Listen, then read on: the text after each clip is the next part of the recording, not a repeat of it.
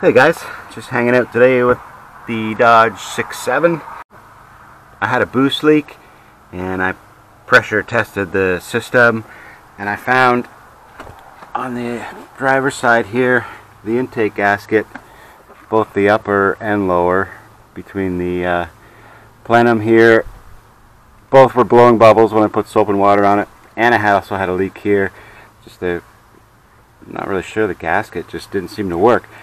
So I took it all apart, which was time consuming, not hard, but time consuming.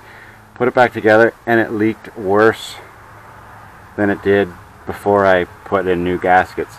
So what I ended up having to do is put an aircraft grade sealant on the gaskets in between each plenum here, and also on the throttle body gasket. And now it's completely sealed. Not sure why that happened, but either way, it's good to go now, so no leaks there.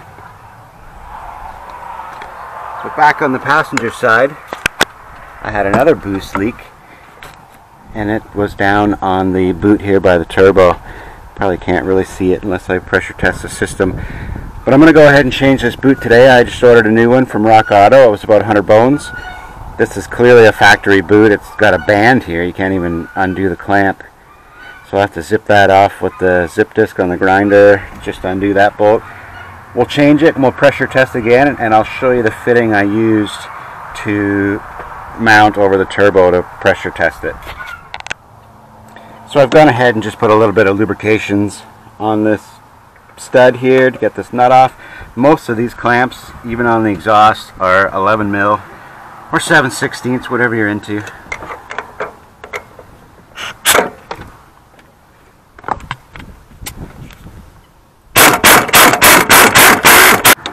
So even though the clamp's loose now, sometimes it just needs a little bit of a hit to break the clamping forces.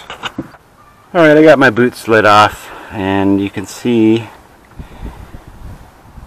it's kind of hard to see I guess, but it did have a small crack in it there, and it's not much of a leak. It probably didn't affect anything, but a leak's a leak and it's not going to get any better. So here's our new boot. Came with new clamps, nice and blue. I'm going to throw this on.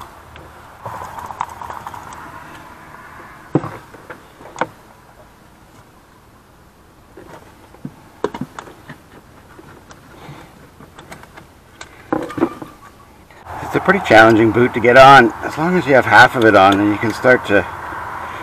I'm just using a hook tool without hooking through the rubber, and just keep pulling it over a little bit at a time. It should work. Alright, we got our boot on. Just give our clamps a good tightening here. It's pretty important because there's a lot of pressure.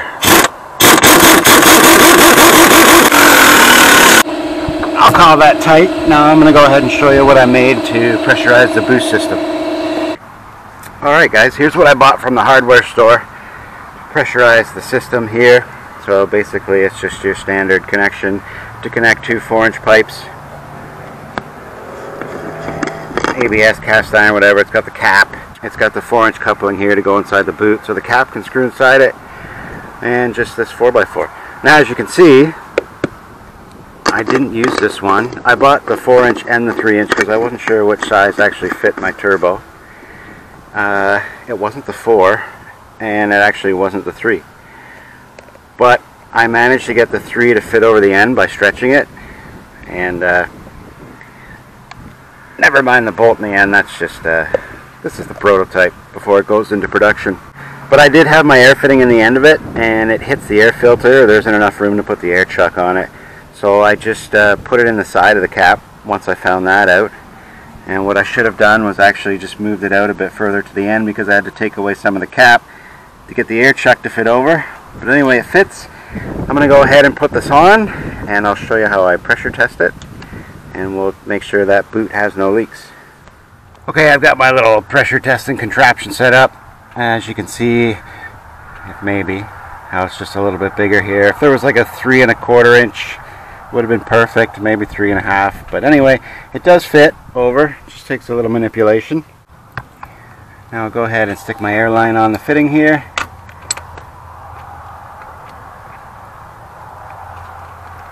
Alright, that's on. I'll turn the air on and we'll build some boost, simulated boost, and we'll watch the gauge in the truck. Okay, here's our boost gauge. This is really helpful if you actually have a boost gauge so you can see how much you're boosting. I'm going to put in about 15 psi and then we'll pressure test it.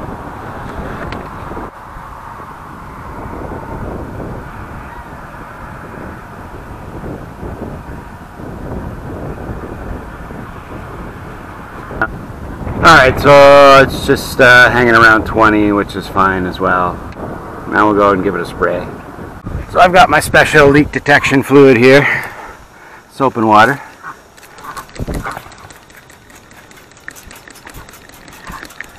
Spray the seams on this boot. That looks awesome. I don't see any leaks at all. Since I've got it pressure tested, I might as well double check this again. But I definitely don't hear anything hissing out, which I did last time.